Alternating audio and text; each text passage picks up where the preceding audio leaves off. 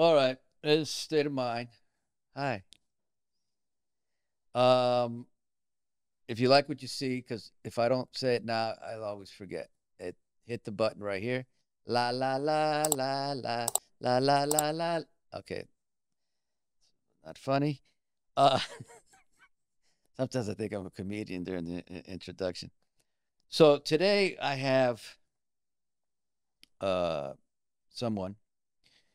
Uh, it's the first time ever on State of Mind that I have a casting director.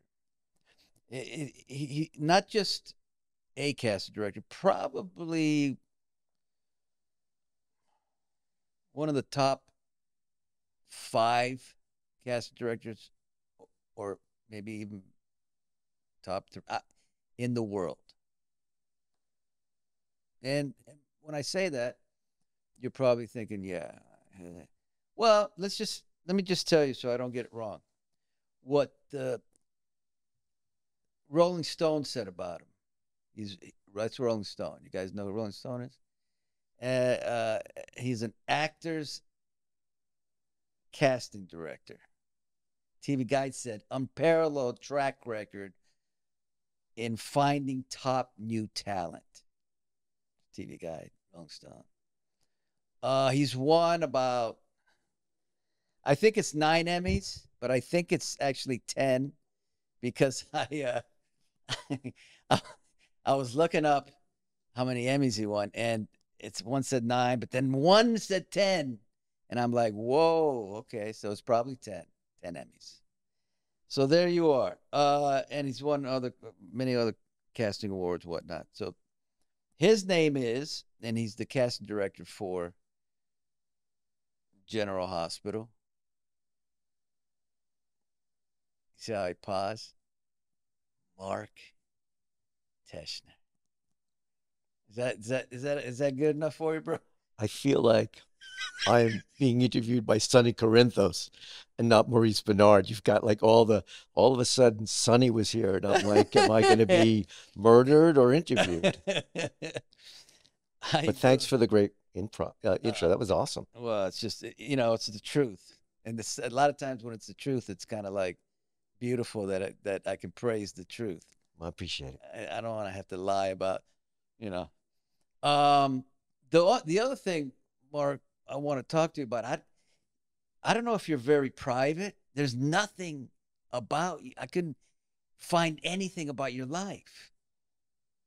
I Everywhere I looked, I was like, oh, okay, 10 Emmys, the greatest casting director. Where'd you grow up? I'm not. It's funny. I'm not secret about my life at all. Wow. I don't make an effort to avoid social media. I mean, I'm Yeah. on Instagram and Facebook, but again, and I've posted personal photos, but Wow. nothing, I think that people go too far revealing everything about them, that including what sandwich they ate. But I was born in New York City. Uh, I was born in Harlem, New York, to a hospital that does not exist anymore. Really? Yeah, yeah, 138th and 5th. And born in New York, and I was raised in a suburb of New York called Scarsdale. It's a pretty well-known town. It's a pretty well-known uh, middle-class community in Westchester. You got the Scarsdale Diet Doctor and things like that. Uh, Scarsdale. I think I've heard of that. yeah, no, it's Yeah. pretty well-known suburb.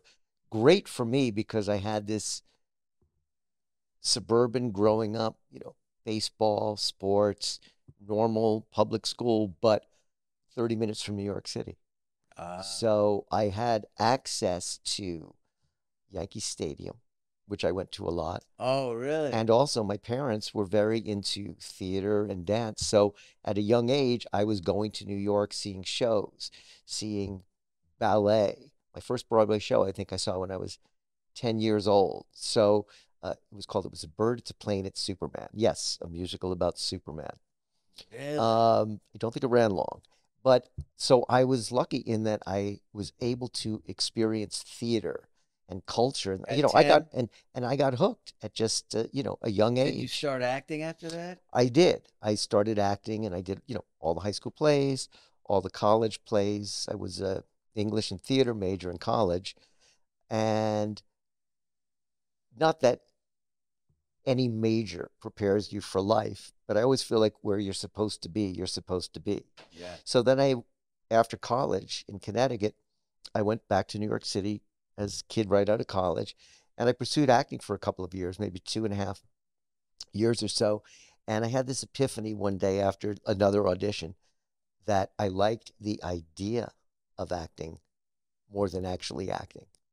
And Wow. it just, I can't tell you when or how it crystallized, but something shifted in me. And then, strangely enough, through my mother, who knew a friend of a friend, there was an opening as a casting assistant. And so I became a casting assistant. I literally went from actor to casting assistant, making no money. But wait a minute. Why didn't, because we can get into this Sure. discussion, which is because I don't love acting like, obviously, like I used to, because it's too painful. Okay. Yes. And before I invited the pain. Oh, I'm a young actor. I don't care. Come on. Right. But for my health, it wasn't good. Why didn't you love acting, doing it? Because maybe it's the acting lifestyle, the Ah, life of an actor, the dynamic of being an actor, that sense of no control. Uh, Although in real life, what control do we have also, if yeah. you want to get philosophical? But it just felt like I was drifting and I wanted to get some semblance of control back, whatever that means. So, uh, Because when you're acting, a lot of it's out of control. well, it wasn't so much that I don't mind being out of control as an actor. I mean, the business, the Oh, lifestyle, okay. I get you. I get you. it's very, pounding the pavement in New Yeah, yeah. York. And I just don't think I was cut out for that kind That's of interesting. Yeah. life. And it's interesting now that I'm in casting, and I totally made the right decision when I see the process and how many actors, et cetera. I never looked back to begin with, but now I really don't look back. But the great thing for me about being trained as an actor is it made me the casting director I am. Now, that doesn't mean great casting directors have to have an acting background. Many don't. But that was my background. So I came in with this respect for acting, liking actors, Yeah. but also understanding the craft of acting and the language of the Yes. craft of acting. So that when an actor comes to audition, if I want to give them an adjustment and work with them, I'll speak the actor's language. I won't Yeah. just say do this Yeah. or do that, which is superficial, but I'll try to connect from an organic, authentic place with that actor because I know the language to hopefully open something up in the room to help them be the best they can be. Yes. So the background I had brought me to where I am, and I'm so grateful for those years of pounding the pavement and working But odd how jobs. did you pound the pavement a lot as a casting director? No, no, I meant as an Yeah, but actor. did you? Well, when I started out in casting, uh, you don't really have many accounts. So, like anything, you have Yeah. to build your reputation, and it starts with one regional theater, then another. Ah. Uh, it was There were periods where there was not much income coming in, and so and then I ended up becoming a partner, and we had this office in New York, Myers Teschner Casting, and we cast, I want to say everything, some films, uh, lots of theater, probably at one point for 10, 15 different regional theaters, and they do 6 plays a year. So you're casting 100 plays a year. Wow. I had 3 Broadway shows, none of which ran long, a lot of off Broadway, but I really cut my teeth in the New York theater scene. And then by chance, I ended up going to the television show, the ABC soap Loving. It became Yeah. an account Yeah. for our company. And Loving was a half-hour show on ABC, created by Agnes Nixon. And they only had me there 3 days a week. And the other 2 days, I'd go back to my office. So I was juggling, one day I'm dealing with theater and one day I'm dealing with daytime. Not the actors are different, just the process. But I really started to love casting daytime. I was just, wow, it's fast. Yeah. And you cast an actor, and a few days later, you're watching them on the screen. Yeah. A few weeks after that, they're on television. So you get this immediate, visceral sense and thrill of your work. Whereas you can cast a play and it opens in four weeks after the rehearsal and it Right. closes, or a film that never comes out. But with daytime, Yeah. an actor's hired, they work, and they're on the air. And I find that a rush. I have to tell you, so that was 1985. So I've been casting daytime about almost 38 years, and it's still a rush to me to cast an actor. You've been casting daytime 38 years? Uh, Almost. I've been casting That's General Hospital 32 and a half years. oh Almost 8,000 my. episodes. Yeah. But it's still a rush for me to cast an actor and watch the work, and they're on the air. And by the way, I don't just mean series regulars. I mean day players, No, I know. recurring, even the under fives, Yeah. which we care a lot about. Yeah. I watch the show and you just want to feel like, yeah, that fits. That makes the scene better. That's a great part of the show, no matter how small the role might appear. But I still love it because it's such a grind daytime. I don't have to tell you. I mean, you're entrenched, but it's a train. Yeah. And it's 250 episodes a year. So you can't become complacent. You No. can't become lazy. There's no real downtime, which, by the way, I'm grateful for, but it's a lot. So you have to love it in order to just keep going and caring about it. So, before we get into the great casting of GH, and let's talk some mental health. Just Sure. because, just to, like growing up, did you endure any mental health? What did you think of mental health back then? Because I know when I was a kid, it's like, what the hell is that? When I was a kid, these kind of things weren't addressed in school. They weren't really acknowledged. There were people to help people with mental health. There were psychiatrists and Yeah. therapists, but it wasn't talked about openly the way it is now, where there's no stigma to someone getting help. If anything, most people, when they hear somebody's getting help, are like, yeah, I could use some help. But back then, growing up in high school in the 70s, this was something that was really not discussed or dealt with. It was sort of, you just had to deal with it, whatever you were dealing with, on your On own, your own. and just kind of figure it out. Yeah. And, I've done a lot of work on my self-awareness through the years, and, what are things that in my mind I have to overcome? What are my vulnerabilities? Uh, Now it's very different, thank God, where everybody needs some degree of help, but people really have access Yeah. to getting Yeah. getting help, which all of us need. Yeah, you wanna, and that's what I've been trying to do, and is normalize it. It's not, everybody should be talking about it, because it's when we don't talk about it is when we hold it in. I talked about this once on State of Mind, where I was in high school, and a friend of mine was having a nervous breakdown,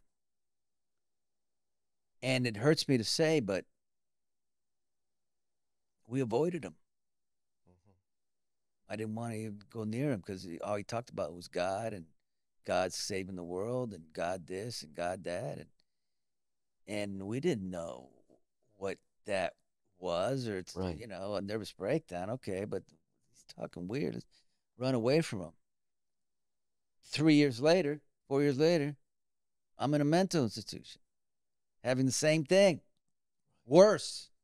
Well, you're being open, Now, really open, yes, and with a very visible forum has helped yes, so many people, yes, because so many people are watching and saying, that's me. that's right, That's me. that's right. Whether they already knew that's me, or whether they all of a sudden realize that's me, and encourages people to get help, Yes. acknowledge it, and also understand they're not alone. People going Oh, through Mark, stuff that's are very not, good. they're not alone. So when you write a book, when you do an appearance, Yes. when you're on Oprah and you're Yes. very open, Yes. it destigmatizes. Yeah, I saw this. I hate to say it again, but it's the truth. I woke up yesterday from a nap and I saw and Spectrum was on my TV, and I'm like, oh, I'm doing it tomorrow. And the first words, this to me, there's no coincidences, but first words were mental health. Hmm. I'm like, what mental health? They have benches, which I think is beautiful, man. It makes me so happy to see this. They have benches at schools, like colleges and whatnot, that say buddy bench, so you can Wow. sit there and somebody could come up and sit there and just talk. And the girl was saying, I needed somebody to talk to, and it was great. So, and I think and this is what I want this to be. If we're talking and somebody's watching, going like you said, oh my God, I've been through that. Oh, what Mark said about this, what Mark said about that. And now I feel like, because you have to understand, people with mental illness, and this is the way I felt it early on, is that you feel like you're kind of an alien, like nobody understands you, and you're kind of weird. And not anymore, Mark, because the pandemic has helped. It's a curse and a blessing. I'm going to say it until I blue in the face. The blessing is so much awareness, more than ever. Commercials on TV. If you're bipolar, if you have anxiety, it's amazing. You didn't see this 4 years ago, 3 years ago. You didn't see it. It's great. The curse is enormous amount of suicides. That's needs to be fixed. Okay. But I see that. Yeah. Yes.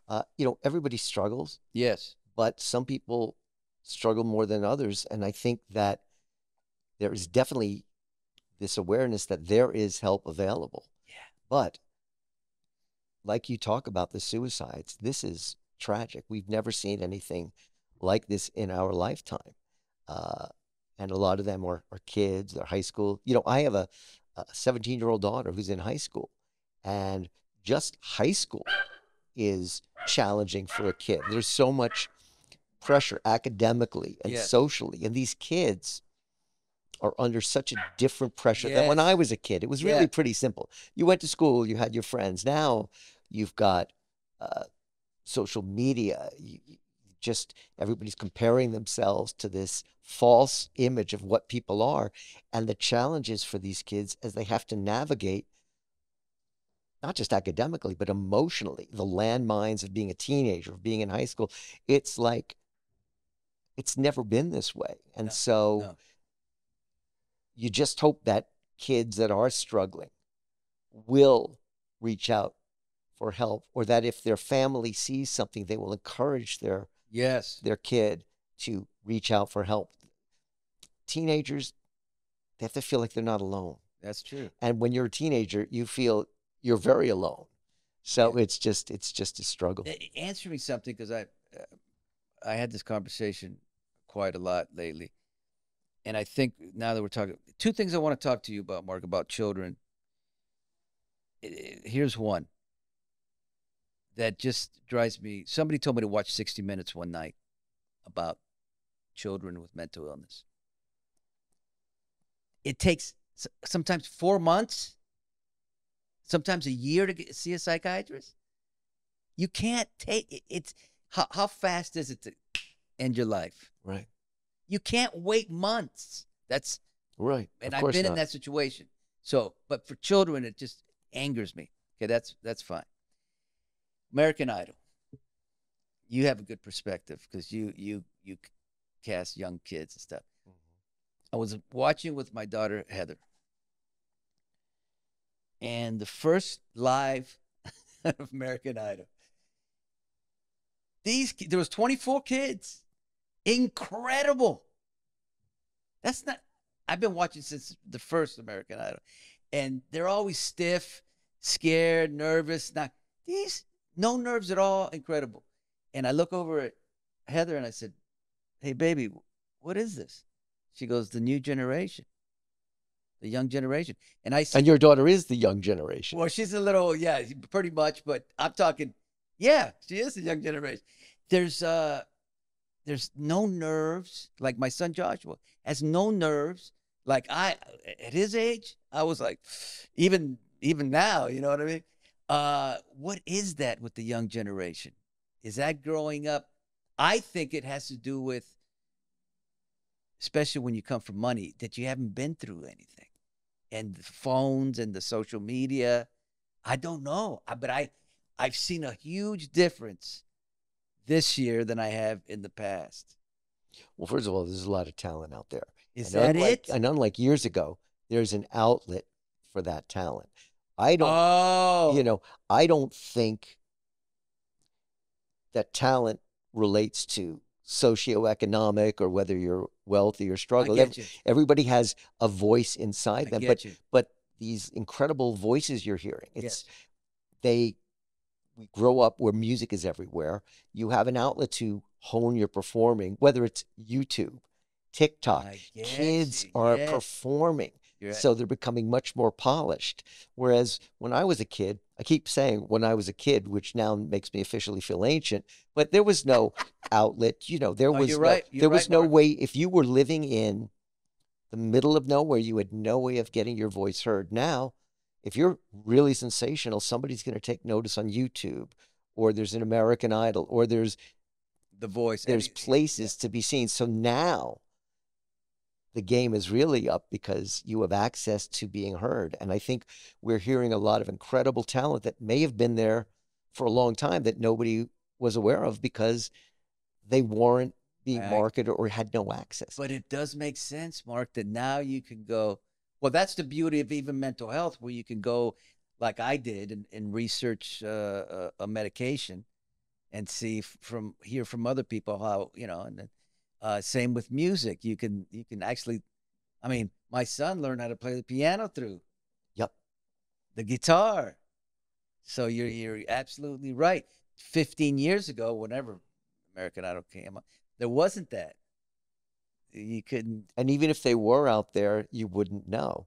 But now, I mean, you look at America's Got Talent, Yeah. American Idol, The Voice. There are some incredible, Now, when you incredible cast voices. for young actors, like, do you see a difference now in the confidence level, or is it just the same for I you? can't say that I've seen a difference in the confidence level through the years, but some kids are just remarkably confident. Yes. You interviewed Jophia Love. I think we cast her when Oh, she was, she's the I think we cutest. cast her when she was 4 years old. I don't know what the definition of a confident 4-year-old is, but she was it. So I think some kids just have that innately. Some kids develop it. Yeah. And then, of course, some kids don't develop it. And that's a challenge as well. But the kids that we see, the kids we hire, there's a couple of things about if you look at all the kids on the show, whether they're the 16-year-olds that are now 19, Yeah. Eden and Yeah. Will, and separate from talent, they were very present. They weren't Mm. precocious. They weren't trying to be cutesy. They were authentic, where you just feel in a strange way that you're in the presence of an old soul Yeah. when Right. these Right. kids come in the room. And there's this, we give pretty challenging audition scenes for these kids because we throw so much story at them. So it's not enough to be adorable. They have to tell story. So when you give the material, it's interesting. The ones that we've hired have just been, they make the material authentic and real, where it's not like they're pretending or trying to act. They're just being. they're just being. I Yeah. mean, there's a skill set, but there's a presence about them. Have you ever auditioned somebody you didn't hire, because you thought, and then they become huge, like in the prime time or movies. Um, absolutely. In fact, there's not a single That's the best. there's not a single casting director I in the know. world that hasn't not hired somebody. But at the same time, you have to remember in casting, we're not the final say. So That's we true. may have believed in that That's actor true. and given them the opportunity, but we didn't sign off, or That's true. we may just have not felt they were right for the role. Yeah. It Yeah. just, every casting director has that. And some who you don't hire, there's magic there. Oh, really? They're going to be amazing. We didn't hire them. Either somebody passed Yeah, on them. yeah, yeah. And then there are others where you just don't see it. And then years later, they've become an actor. And then you see it. Oh, that's cool. So it's just, I remember giving Luke Perry his first job, series regular role on Loving. He was 19 years old. He was laying tar, building driveways or Nah. roofs. And he wasn't at that point the most skilled actor, but he No. was so confident and charismatic. Oh, he was and confident. that came through on the screen. So that was not confidence based on I'm a skilled actor. It was I'm confident as a human being. And then he grew Yes. as an actor. Interesting in that storyline, the two other actors in the love triangle got their first jobs, Kelly Rutherford and Terry Polo. All three got their first jobs in this really Wow. cute romantic storyline. They were not on the show as long as they should have been.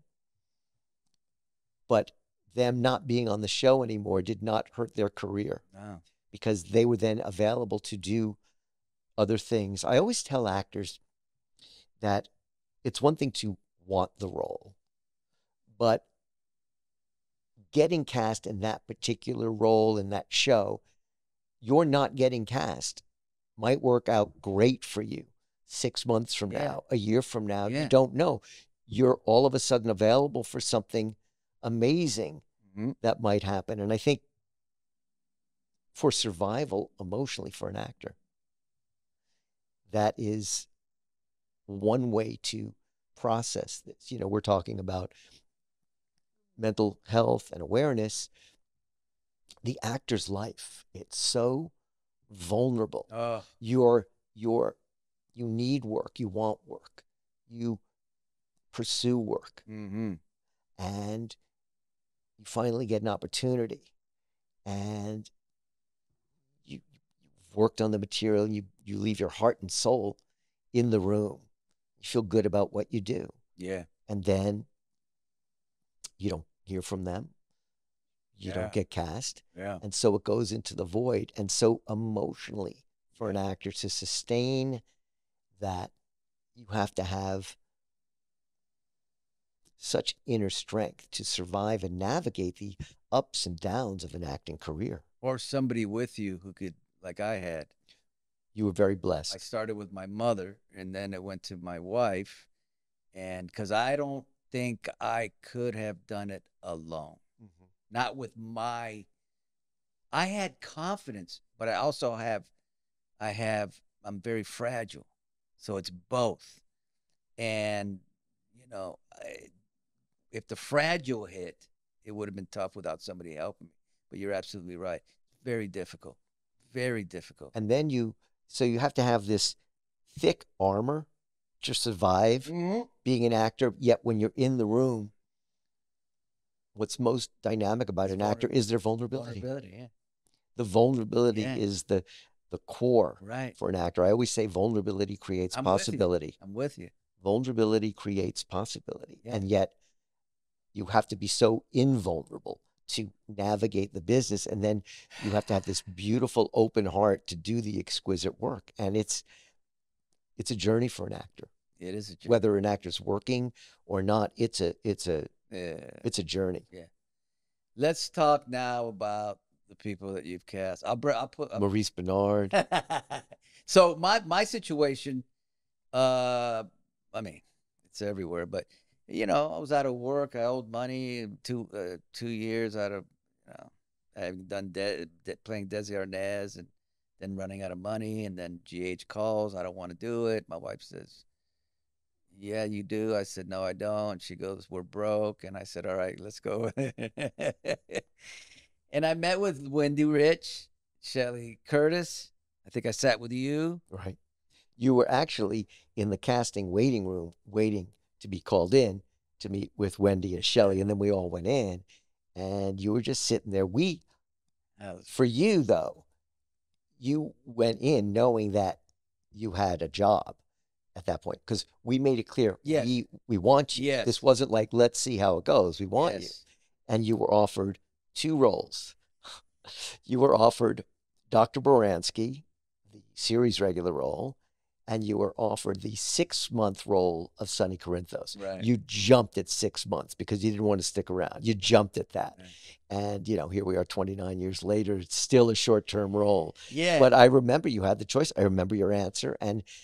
But that's an example of you chose door number 1 instead of door number 2. So that choice led to 29 where you are. But now.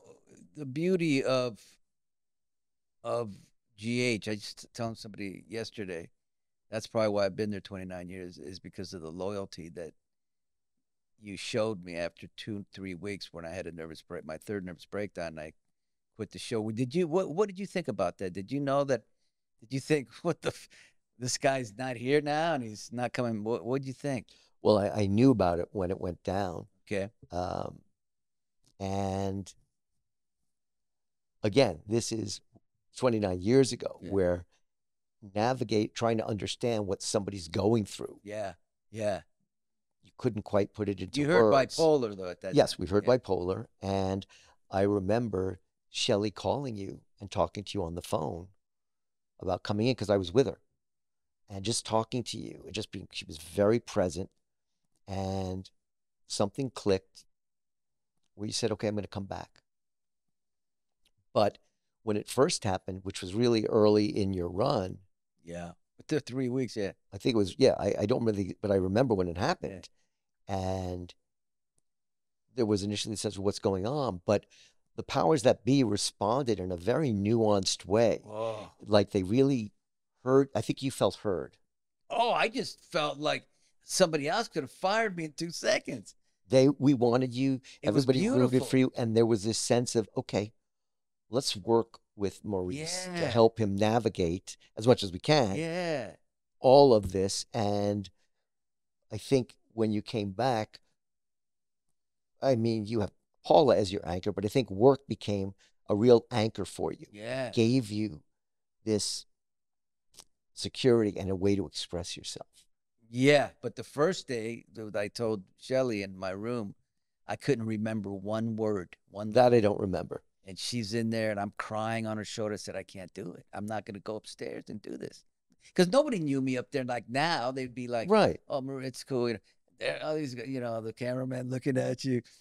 And she goes, and I'll never forget, she said, we'll take it page by page, line by line, or word by word if we have to. And that made me that reached you upstairs and do it. And it wasn't easy, but I did it, and every day got a tiny bit easier.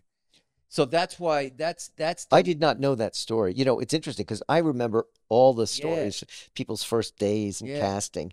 And, I remember, of course, that 3-week phone call. Yeah. But I was not made aware of until now that was going on downstairs, and that was said to you, and that you were struggling that much. I had no idea. Yeah. Oh, yeah. I think I was removed from that process. Yeah. So let's talk about Vanessa Marcil. You guys were great together. It was magic. It's funny about Vanessa, and she knows this story, and she's actually told this story. Vanessa was very raw. Yeah. But there was just something, this star quality, this presence, this beauty, this soulfulness. She was complex. It was everything. And I saw hundreds of women. Vanessa, I believe, was the only actress we tested for the role. We wanted her so much, we tested her, and it worked out. But here's the interesting story. She came into the waiting room. And so when I'm auditioning a contract role, I'll see anywhere from 200 to 800 people for that role, depending on the Are role, you? the age. Yeah. And I'll come back to that. But Vanessa came in and so you average about 40, 45 actors a day, and I spread it out so it's not a cattle call. So you might have 3 or 4 actors sitting in the room for a few minutes, and then I bring each one in to my room, and they read with me in my office opposite me. Vanessa was looking around the room, and she thought, these women are so beautiful. I'm never going to get this. She got up to leave, and as she was leaving, I opened the door and I said, Vanessa. And she says she looked at me and knew she was going to get the role. Really? Now, here's the interesting thing, because we're talking about mental health and Yeah. how. So Vanessa looked around the room and thought, I'm not pretty enough. And she was currently being aired on MTV as the most beautiful girl in the world on the Prince On the video. Prince So the video. most beautiful girl in the world didn't think she was pretty enough and almost left. So that's an example That's where she right. psyched herself Yeah. out, and My all game. the internal chatter and what people and actors do, compare yourself to others, which of course is so Yeah. dangerous to do because everybody's where they are. Yeah. And then, as cliche as it is, the rest became history. She really took off. And of course, she grew as an actress and, won awards. But, we saw in her something. And to her credit, she did the work to get there. And I think being paired with you really lit a fire under her. Yeah. I mean, all these actors that I've worked with, the young actors, they're all hard workers, man. And you've done the greatest job of hiring them because they have talent. I got to be honest, I'm not great at working with people who don't have talent. I don't have the patience. I mean, maybe in acting, that's why acting coaches are great. I don't have it. But somebody like a Vanessa, where I go, there's, or Steve Burton, or whoever else, the talent's there. You gotta hone it a bit and give them confidence. But you see the talent from the beginning. Some already bring the talent into the room. Others, you see there's talent, but it needs to be nurtured. You can't hire somebody. But you can't do anything about that, Mark. Once you hire them, you can't teach. You can't go and teach them anymore, right? You get your job's No, done. my job's done. Yeah. But their job's just beginning. I know. So every actor's different. I mean, a great example is Michael Sutton. Oh, Stone. man, yeah. You guys had one of the most beautiful relationships on television. Yeah. And it felt like brothers in real life. It was magical. Well, we tested 7 actors for that role. We screen tested 7 actors. One of them had won 2 daytime Emmys. Some had worked, Michael had the least credits of anybody, as in maybe no credits other than studying. But when he was on the screen, so soulful and honest and authentic, and he beat out all these established young actors for this great role. And he went from really being raw to becoming this really lovely actor in his journey in the show, because we saw that. But even if we see it, the actor still has to put in the work and and challenge themselves and grow, or they're not going to be on the show, or they're not going to have a career. Yeah. It's not enough, it's not enough to be great looking, because everybody in this town that comes in is great looking. You've got to be skilled. You've got to care about the craft of acting. It's not about, I want to make it. It's about, I need to act. Yes. And that's the difference right. between the ones that right. make it and have longevity versus the ones that maybe after a few years can't do it anymore, because it's a brutal business. Unless you love the craft of acting as an actor, you'll be miserable. It's true. And it's too difficult if you don't need to act. That craft has got, for me, early on training and whatnot, I wanted to be the best actor in the world. That's what I strive for. And thank God I had that, and I wasn't relying on, well, I wasn't going to rely on my height, that's for sure. Because I always say it's not your height, it's your stature. But I was modeling at the time. It was the worst. All the girls were taller than I was, and I failed miserably. What about Steve Burton? Steve was, I believe, 17 or 18, and he had just come And off they that. had the hair and He stuff. had like blonde surfer hair. I mean, he was a surfer dude, but he also could act because he'd been on the sitcom I know, out of this Out of This world. World, and but there was something about him that was really right for the role, and ready for the producer session. And at the last minute, Gloria Monty, who was the producer at the time, she was there. Oh, she She was. was there for a year. She was the producer at the time. She said to me, "I want all of these boys to be 6 feet tall." Well, we're already in the callback session, and being 6 feet should never be a determining factor. You go with the best I agree. actor unless there's a specific reason for it. And it's the first time, by the way, and the only time I've ever cast a role in General Hospital where somebody randomly said they have to be a certain height. So I said to Steve, "How tall are you?" He said, "About 5'10" and a half. Yeah, that's I true. said, "You need to be 6 feet in 15 minutes." So he happened to be wearing high top Doc Martens. And this was back in the day when people read the newspaper, and General Hospital had a waiting area, and there would always be the LA Times. We went in the bathroom. We stuffed his shoes. No. We stuffed his shoes with newspaper. So when he walked out of the bathroom, he was 6 feet tall. And he got the role. Not because he was 6 feet tall, No, but yeah. but it didn't become an issue, which it shouldn't have been in the first place. But we were like, let's just do what we can. What? So newspaper saved his life. That's amazing. I didn't know that. Oh yeah, and he knows the story very well because it was just such a random comment that an actor had to be a certain height, and I just I felt he had a real shot, and I didn't want any perception that he wasn't going to be the height that was required, even though technically, really, there's no requirement for height. Some of the greatest Oh, come actors on. Yeah. are Dustin Hoffman, Al Pacino. We can go. Maurice down Benard. We can go down the list. We can go down the list. You know, all my children, when I first screen test for that, I hadn't gone in yet. There was like 5 actors, and the producer come. He didn't know I was in this room. He went into the next room, and he comes up and he goes, "I got him. We got him." And he had a headshot of the actor that they just read. Oh my God. And I'm like, well, I guess I'm getting this one. And it was, it kind of took a little off me, like maybe relax a little bit that I just know they got the guy.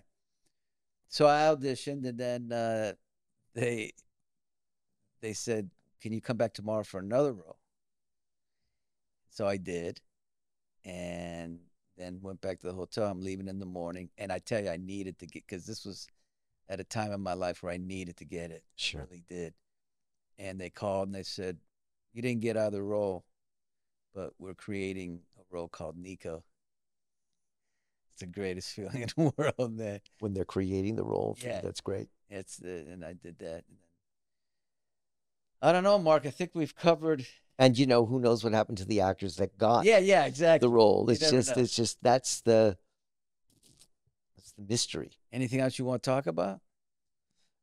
No, I'm good. I mean, I think we had a good run here. I really A enjoy lot of your mental show. health, more than I thought. Yeah, well, it's the core of what your show is about. Yeah. But I think if maybe I touched on some way that we in casting Yes. know how challenging it is for an actor. We You- get it. Yes. We get the vulnerability required to pursue this career. The vulnerability to be in the room.